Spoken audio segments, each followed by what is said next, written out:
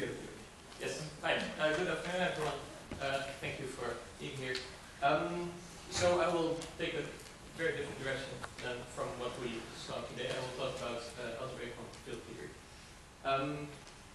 That is a way of formalizing quantum field theory mathematically. And what it is a functor. We start with log, a category of globally hyperbolic Lorentzian spacetimes, and the category of associative algebras. And an AQFT is a functor from this spacetime category to the category of associative algebras, satisfying two main things: Einstein causality for two space-like separated parts of like a larger spacetime, algebras corresponding to these spacetimes commute. And secondly, the time slice axiom, which means that if our smaller spacetime, which we embed into a larger spacetime, contains a Cauchy surface of the larger spacetime, then the algebra morphism will actually be an isomorphism. This encodes a sense of dynamics.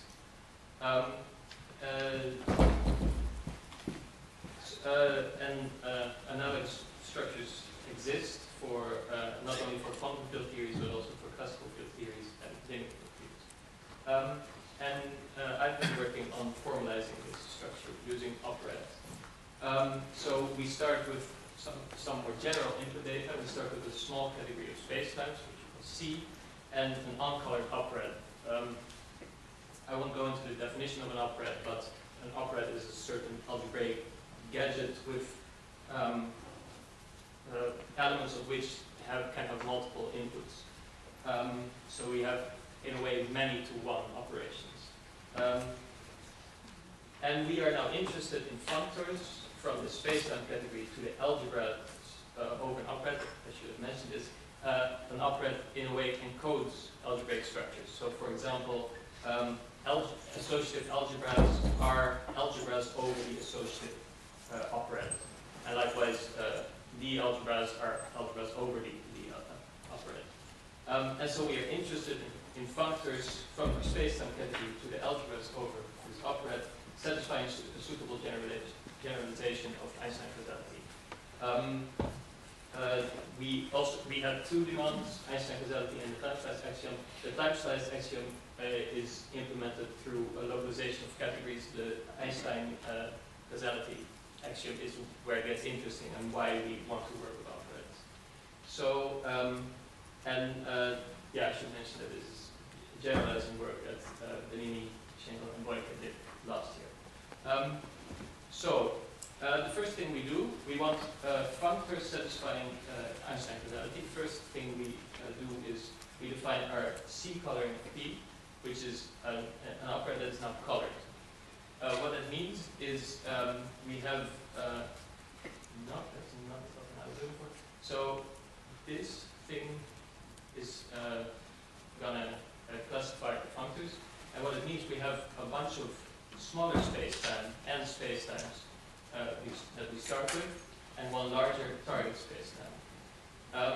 And what we do is we take functions from our smaller spacetime to our larger spacetime, and then we let our elements from our operad work, which again encodes algebraic structure on the elements on the algebras that we start with. The important fact about this is that algebras over this larger operad, this coloring of P, are exactly functors from our spacetime operad to the algebra of P.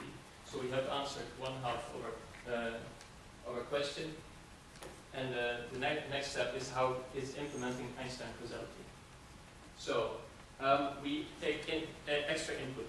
Remember, Einstein causality said that algebras corresponding to space-like separated parts of a space-time commute. So we need a suitable notion of space-like separated and of commute.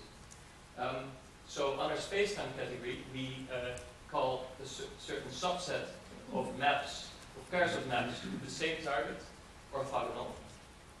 And so our category C now comes with extra structure. namely with a set of orthogonality relations. Next, on our operad, we want a sense of what it means to commute. So we take an operad with a double pointing, two operations that we want to be the same for space-like separated algebras. And then we define a field theory operad of type P with these relations on our orthogonal category as the co-equalizer of this diagram. What it means is that we quotient out the exact relations that we want. And we know that this is the right object to define because algebras over this operad are exactly functors from C to the algebras over P, satisfying Einstein causality in now in a more general sense. This construction is the construction of this operad is functorial in both the double-pointed operads and in the orthogonal categories, which allows us to compare different field theories, which is why this is interesting. There is a general result in operad theory. If you have a map between two operads, you get a junction between their algebras. One of these maps is easy. It's a pullback, which is readily defined. The other one you have to work for. But that is also the more interesting one. For example, if we take two operads, the unitary Lie operad and the associative operad, and we take a map that corresponds to taking a Lie bracket and interpreting it as multiplication minus opposite multiplication, we get a linear quantization adjunction between linear field theories, which are now algebras over this unitary Lie operad, where we mean commute, exactly this, that the Lie bracket is 0, and algebras over the associative operad, where by commute we mean, what we usually mean by commute, which is that the multiplication is equal to the opposite multiplication. This is a very nice adjunction because, for one, it's actually reasonable to call it a quantization adjunction because for a function of two presymplectic vector spaces, if we take the Heisenberg-Lie algebra of that vector space, of that presymplectic vector space, we get the additional canonical quantization of this thing. Q preserves the time size axiom, which is nice because that's what's needed for field theories, and it also preserves descent properties, which is basically like saying that your theory is defined by its behavior on a certain set of nice spacetimes, like, for example, contractible spacetime. This is a higher structure conference. And why is this interesting?